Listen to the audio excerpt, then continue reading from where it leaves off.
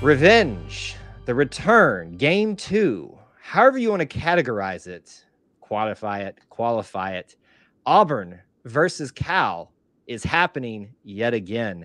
1 year later, in game two of both our seasons, Auburn will welcome this time the Cal Golden Bears to the loveliest village on the plains.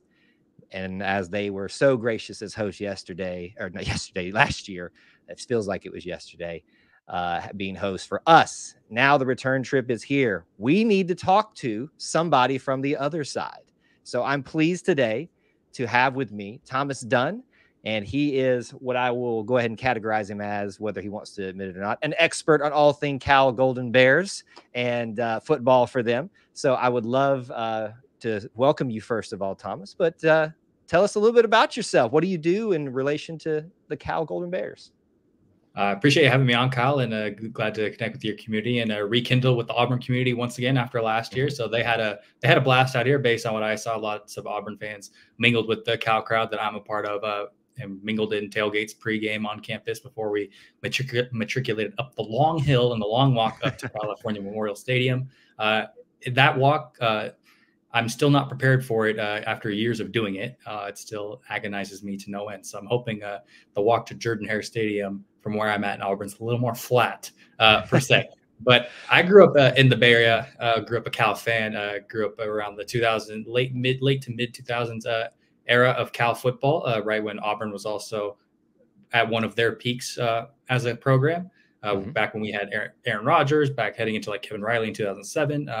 We ranked up to second at that point. So that was kind of my introduction to Cal. And I think 5 to 6 year old me was a little too naive about what I was getting into, because you only get to so many games of how many times in a row can we lose to Nevada? How many times in a row can we give their team their first win of the season? And then, I get to high school and college. I'm like, okay, maybe I can seriously make a career out of it, because I love my team so much that I become their biggest critic. Yeah. So it becomes a point of, you got to show me something. I'm not just going to sit here and blindly hold your hand as you try and get to the altar. You got to make sure that this relationship is going to be worth it, or else you're not going to get the full backing of what it could be. So in my case, once I turned into college, and now as of right now, just a recent college graduate, I've been covering the California Golden Bears for 3 years now. And I've seen some good. I've seen some bad. I've seen some downright ugly. So, and the funny thing is you never know which one of those sides you're going to get with Cal on any given week. So that's the story of being one, a Cal fan, two, covering Cal. And because it's never going to be a dull moment.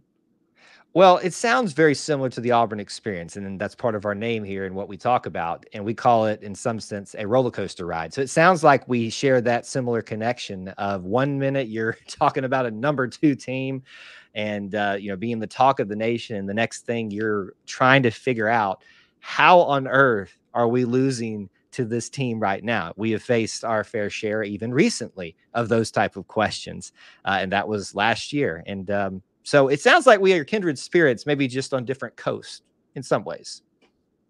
I would not rule that out. I mean, I hate to bring this up for you guys, but the New Mexico State game last year. There it is. Yeah. I'm sorry. It was low hanging fruit, but it was there. It was there.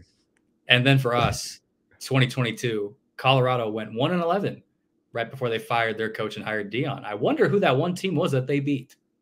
The California Golden Bears. And I was there in Boulder to witness that. A team that was giving up 300 yards rushing per game, 0-5, interim coach. And then Cal proceeded to give up 11 TFLs that game. So you just want a vibe check of what Cal can be on any given week.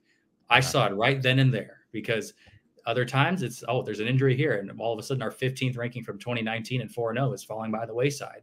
And another time it's like, we don't have the right quarterback. What do we do when we have a star running back that's sitting right here and is going to go to the NFL after this year? Can we get it all lined up together at once? So that's really what being a Cal fan can be at certain times. Well, speaking of quarterbacks, I'd be remiss if I didn't bring this up. Thank you for Sam Jackson, although he's a wide receiver for us. I don't know if I'm going to end up saying you're welcome, to be honest. You may want to return to sender package at some point. How about this? He's already got a touchdown in game 1, and it was an incredible touchdown, just playing wide receiver for us. I did see that. I'll be honest. I was shocked that he not that had doubts in his ability as a college athlete. I mean, all these guys, let's be honest, that are out there are way better than you and I would ever be. And Yeah. we are not even worthy of licking their shoes, essentially. But it was just an incredible play and play one. And we've got all these great wide receivers at Auburn this year. At least it seems that way so far. And you just kind of had him lower in the pecking order of people to get a touchdown in game one. But it's a cool storyline, obviously connective tissue here for what we're talking about today between Auburn and Cal. And in reference to what you said, I heard story after story after story of the great experience that Auburn fans had visiting you all last year, and that incredible sunset view, or just the mountains, I believe, is what's in the background back there. It looks like a great place to watch a college football game, and obviously the game was pretty wild and a little, I think, frustrating at both times for everybody. We'll certainly talk about maybe impressions of how, especially you, think it might go a little bit this year. But I want to dive into, before we talk about what's going to happen, what do Auburn people need to know about this year's Cal team? Because we can talk about Sam Jackson and us having him now. We can talk about last year's game, but what we're focused on is what may or may not happen within the confines of Jordan Hare on this Saturday. By the way, it looks like it'll be okay weather. The temperature looks pretty favorable for you guys. We were wanting to give you a good old slice of that 95 high humidity that maybe you guys don't have over there. But it looks like we might have mid 80s and a slight chance of rain. So that humidity might come into play, but not too much of the heat that we were hoping to give you guys. I don't know if you're accustomed, if you've been down here and felt that ever. Yeah. So I'll start with the weather part. My main experience with that type of weather is Houston, Texas. I went there once and it was 105 and raining. So that was a fun time, all things considered. I've been to my fair share, like Maryland, DC, North Carolina, in that area with their type of humidity.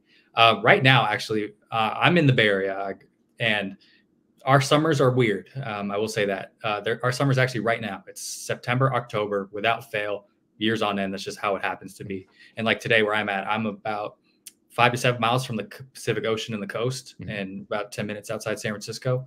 And it's about 88 degrees and it feels like an oven, because you don't have that many people that need to enact their air conditioning, because it's usually between 50 and 70 on any given day. So when you get out here in Berkeley, it's hotter. Berkeley's about a 30-minute drive away. It should have been about 90 plus, so low 90s today. So the team should have been practicing and rejoicing in the fact that they're probably going to get at least somewhat of a simulated package for what the weather may be Saturday.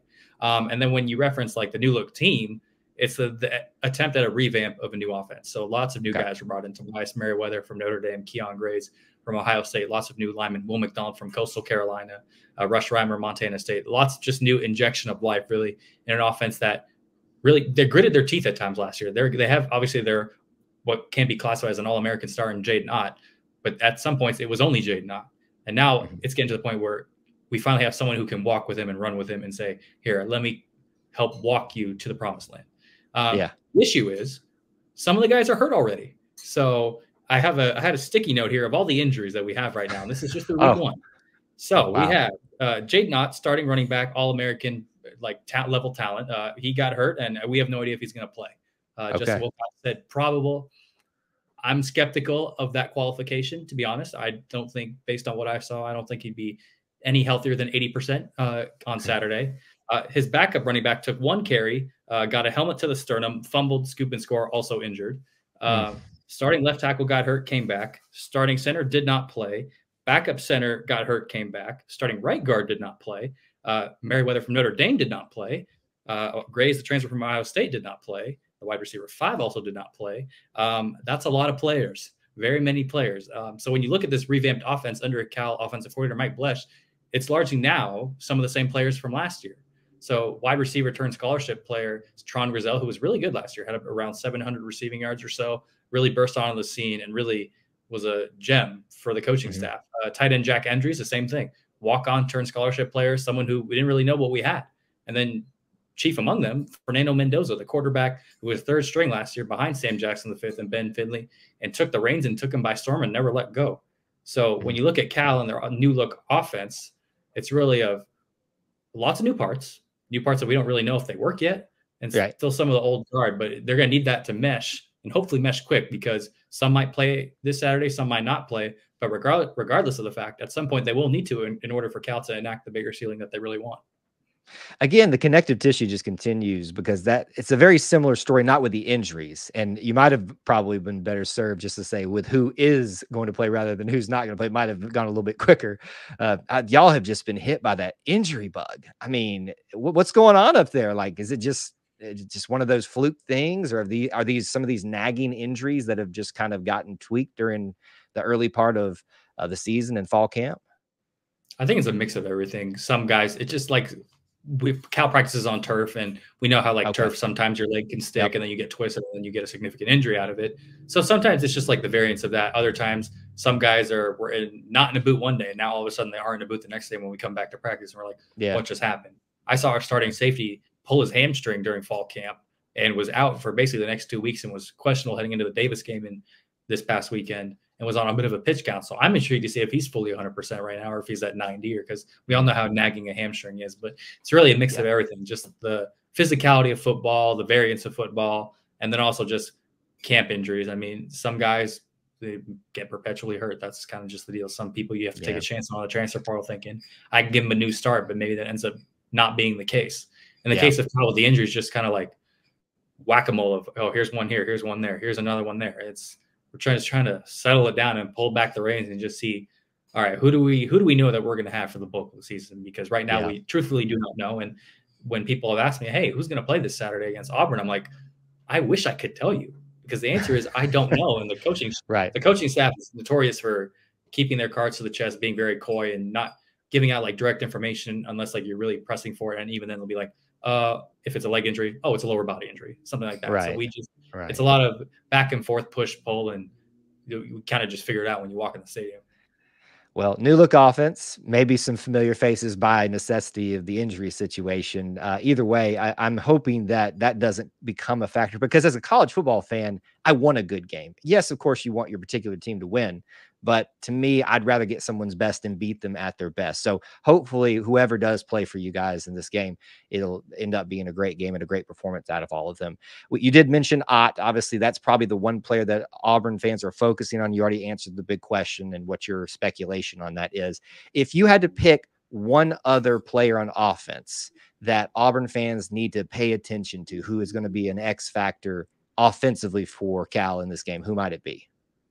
Yeah, I'm going to go with someone who has been used in multiple roles at another school and has achieved a pretty moderate success. And it's tight end Corey Dyches, transfer from Maryland, who has come into Cal and with the role of being a receiving tight end. I mentioned Jack Andrews earlier. He's mainly a blocking tight end and served to be helpful in the run game, but can catch. Corey Dyches, you can line up in the slot. You can get a mismatch if you pull a linebacker on him. And I think with the rash of injuries at the wide receiver position and the unknown status of everybody, you can maybe push him towards the slot or even try and get him one-on-one on the outside with a linebacker, pull him out and see what type of defense Auburn is running, just in terms of maybe not necessarily executing a 50-yard catch, but just getting to know what the playing field is going to be like, because he's someone where you have to put resources to. You can't just let him run free. And Fernando Mendoza did a solid job of hitting him across the seam for some catches last week against UC Davis. And you'll need more of that, considering you may not have some of your boom guys who can go game break for you. So Corey Dyches is a guy who I look at, someone who's been a veteran over in the Big Ten Conference and achieved some success over there and is a freak athlete in some respects, to go out and be a guy that Fernando Mendoza says, I need you right now, and try and get to the promised land. Well, it sounds like that will be a necessity, especially dealing with all the injuries, having some of those guys you can rely on, whether Ott's in the game or not. Obviously, that's a big factor, but I think we're going to get a good fight out of the Cal Golden Bears offensively regardless. Let's move to defense and talk about that. I think I have these numbers correctly, because Coach Freeze for Auburn has talked about them enough in the many press conferences appearances he's already done this week. 44-7 on the defense, I think, is the numbers correctly. You may be able to give us some names around that, but those are the people that he continues to bring up when he was talking about who is Auburn paying attention to, especially they got to find a way to lock them down. They got to find a way to know where they're at on the field. If I have the numbers correctly, or if you can clarify that a little bit more, what are your thoughts on defense? Yeah, so this will be a bit of a two-part answer. So Freeze is correct. 44 Xavier Carlton and 7 David Reese are the two best pass rushers that Cal has. But what Hugh Freeze saw last year and what Auburn saw last year in some cases can be classified as an anomaly. So Cal, their conference last year in the Pac-12, they started on September 24th against Washington. They didn't record their first sack in conference till October 28th against USC. A whole month without a single sack. Nobody in the backfield, no nothing. Quarterbacks could have 5-course meals back there. So you look at that and you're like, Auburn fans are like, what just happened? What happened to the elite defense that we faced? And the truth of the matter is Cal's defense fell off a cliff last year compared to recent expectations that have been had under this coaching regime. They gave up 52 to Oregon State, gave up 59 to Washington, gave up 63 to Oregon, gave up 50 to USC. That's 4 really, really bad performances. And then you look at it, they faced Utah. They had a safety turn into a running back and rush for like 170 yards on them. So it just leaves everyone puzzled as what just happened here. And I think Auburn would be chief among them. And that's not to say that Reese and Carlton can't perform, because they single-handedly won us games against Washington State and UCLA and helped us rise from a 3-6 record and become bowl eligible. But it comes to a point of proof of concept. They got to do it consistently. For me, I'm not going to sit here and say, oh, it's just because they have another year in the system and a lot more talent around them that it's automatic that Cal's going to generate more sacks. Sure. It's just that it's foolish to understand when you have the same nucleus, largely the same nucleus, that you're going to get different results. So Cal, for me, on that line, they got to prove it. They got to get multiple sacks per game each week and leave no doubt. Because if they don't, it's just going to be like, well, you're expecting the linebackers and the secondary to do more than is reasonably asked. And I think one guy to look out for that Hugh Freeze does not know about, because he didn't play against Auburn last year, is now number 0, Cade Uluwave, who had his first start against Oregon State, like week 5 last year, took the reins to inside linebacker, never let go. And you can almost classify him as like an agent 0, if you will, because he really, really showed some things that people were not expecting and has said, this is my linebacker room now, and I dare someone to do something about it. Yeah. One of the things that Cal, as you addressed, whether it's an anomaly or whatever, did very well was give the running game for Auburn a very difficult time, which traditionally has been their bread and butter. That seems to be, at least in my opinion, trending in a different direction under Hugh Freeze, although we had success running the ball against an FCS opponent in Alabama A&M. But you look at the score for this weekend, 73 points for Auburn, again, against an FCS school. Does that worry you at all when it comes to the Cal defensive back group? We've got these young, talented wide receivers that, again, in that particular game, in that context, did extremely well, led by another transfer, Keandre Lambert-Smith from Penn State. How concerned are you what you saw, at least on the surface, with the score and who all got involved for the wide receivers against your defensive backs? Yeah, you look at the score and you see 73, you're like, oh man, that's obviously a big number, one that that should draw the eyes and should draw the P's and Q's of your coaches and players alike. I look at the game last year against Auburn, really only Jay Fair and Rivaldo Fairweather could consistently get open at any given time. This year, it's a lot more different than that. You still have Fairweather. Now you got Lambert-Smith, as you mentioned, Cam Coleman, Perry Thompson, Malcolm Simmons, and the rest. You look at that, it's just a lot more boom ability for the Auburn offense. In the same vein, I think Cal also got an injection of talent in the defensive back group. Craig Woodson, veteran safety, is still there. Veteran defensive corner, Noel Williams, is there. Transfer Marcus Harris, who was an FCS All-American, is the other starting corner. He came from Idaho. And then really it's only that last safety spot that's a little up for grabs right now between Miles Williams and Ryan Yates. So I look at their job specifically and I'm thinking they can do it. The issue is that you also have offensive players who can also do it and be game breakers at it. So I've mentioned elsewhere saying you can theoretically hold Cam Coleman to 3 catches, but he could still have 90 yards and a touchdown because that's just the type of athlete that he is. Right. And that even then you wouldn't say Cal did a bad job with that stat line. But sometimes it's just like you get so many forces that come together. Eventually someone's going to have to win out. And I go back to the discussion about the defensive line. The defensive line's pass rush and run support will make the secondary's life easier. Last year, it didn't work that way. The pass rush made life too difficult on the secondary. They were expected to plaster way too long, and as a result, were thoroughly ineffective. In this case, the pass rushes and run support is going to have to be big against Jarquez Hunter, and because of that, it'll help these guys in a vacuum to try and limit Lambert-Smith, Coleman, Thompson, and the rest of the group. Well, you've definitely familiarized yourself with the many threats that Auburn has found on its team offensively. And as the Auburn faithful will tell you, there's a lot of excitement around them. I, again, try to wave the caution flag a little bit just in terms of trying to help emotional stability for our Auburn faithful about give these kids some time. Great start already for them. And who knows where they're going to head off. But we're about to face an FBS defense, whether it's consistent or not. This is going to be an extremely more difficult challenge for Auburn, even at home. We are excited to host you guys, though, and see where this is going to head. Finally, special teams, whatever you can share with us about that you'd like Auburn should be either looking for, where's our strength, the weakness, anything on your mind that Auburn faithful need to know about the Cal special teams. Yeah, so I think Auburn fans were very familiar with our kicker last year. Mm-hmm. He is no longer on the team. So we have new kicker Ryan Coe, transfer from North Carolina. Made all his kicks week one, did as well as could be reasonably expected. PATs, made a short field goal. Obviously, it's one thing to be making those comfortable kicks against UC Davis at home and go make them in a loud environment at Jordan-Hare if you're being asked to make a 44-yarder for the win, for example. So that's one thing I really want to see. How far has the kicking game developed if called upon? But so far, early returns from camp in that first game are good. That's something that Cal fans are like, okay, we can lower our blood pressure by like 1 unit, only 1 unit. Mm-hmm. Everything else, the kick return and punt return game, it hasn't been a strength of this coaching staff over the course of the time. So last year, towards the end of the season, they said, all right, let's just put Jaden Knott back there. Sometimes it's just a matter of let's put our best player out there and see what happens. And he had a monster kick return touchdown against UCLA that kind of shocked everyone, saying, well, why not leave him back there all the time? Well, the problem is, as you look at it right now, one, he's hurt, but two, imagine he got hurt during a kickoff return when you need him to be the All-American level running back that he is. Right. And you look at that and you're like, well, we can't really do that on it. Luckily that UC Davis, they kicked away from Ott the whole time. And one of the up backs, Noel Williams, who's starting corner, ran it all the way back himself. So possibly the special teams coordinator, Vic Suoto, got some additional guidance into the room and make them understand, hey, you got to also be a weapon for our team, because when we're a defensive, when we have a defensive-minded head coach, special teams has to complement it every step of the way. We haven't done that so far throughout this tenure. So that's where I kind of look at it and see, can Cal continually increase the level of play that they showed throughout fall camp and this week one? Yeah. Well, it's going to be one of those areas, I think, that you never want to take for granted. You and I discussed this a little bit pre-show about how Cal fans are used to that. I would say Auburn fans are as well. And I don't just say this as just a recurring theme for it just to be there. There does seem to be a lot of similarities and things, whether we're at a different place as a program in a different time. There does seem to be some similarities out there.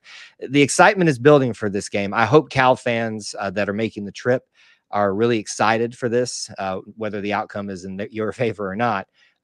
Auburn fans traditionally are known for being very good hosts. I can't vouch for certain sects of the fan base, but I can say that by and large, I continue to hear good things. So I hope that's the experience for anybody that's traveling.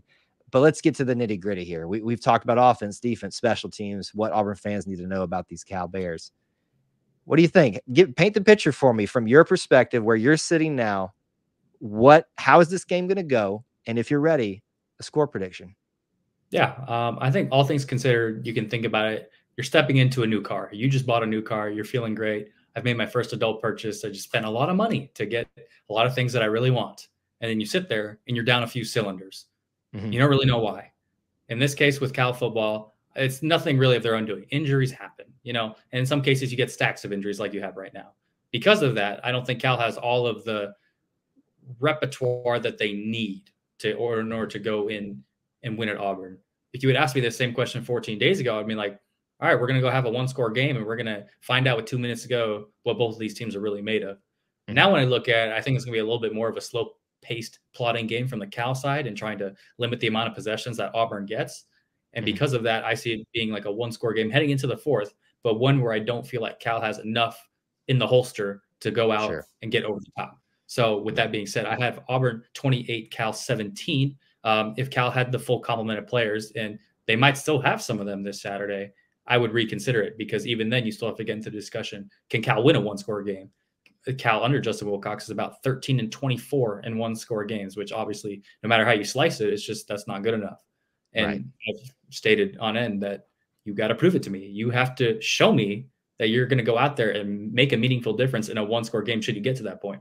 And because of all the injuries and everything else, I just feel like Cal may be a little bit out of reach just if Auburn kicks like a late field goal to push it to 10 or 11, and Cal may not just have enough to punch back at that point and just go punt for punt or turnover on downs versus punt the rest of the way. But that's really how I see it going, because you wish you had your full amount of guys out there, but it's just sometimes just not how it works. Well, and as I said earlier, as a college football fan in general, you want the best, to appreciate that, to see a good game and all that stuff. And I do believe that we're going to have a great game. I like the way you painted that out there, especially with what, obviously a little bit of bias here, but what we consider one of the most difficult places to play in all of college football. There are Georgia players, and Georgia's head coach has even talked about that at SEC Media Days. I think that's definitely going to be a factor. Is it enough of a factor to really break that Cal team in the end? As you said, maybe staying close, moving into the fourth quarter. We shall find out. But the Auburn fans are definitely going to need to play their part in returning the favor of how difficult you all made it 1 year ago over there in Berkeley. And it was a night, I'm sure, to remember for good reasons and bad reasons alike. But we're excited to complete this two game event that we've been waiting a long time. I know I have, and we're just really excited to get this thing done and welcome you guys to the Plains. As a final note, or anything else that you'd like Auburn fans to know about Cal, or anything that you're excited about seeing or experiencing? Yeah, so we'll first reference last year's game. I think I would speak for both fan bases on this one. After that one, both the fan bases looked at each other and they said, did either of us really win? You had Pac-12 After Dark with West Coast fans. They're used to this. We've seen this same movie for years on end. You got people in the Central Time Zone, the Eastern Time Zone supporting Auburn, and they're watching the TV and they're like, what did I just watch?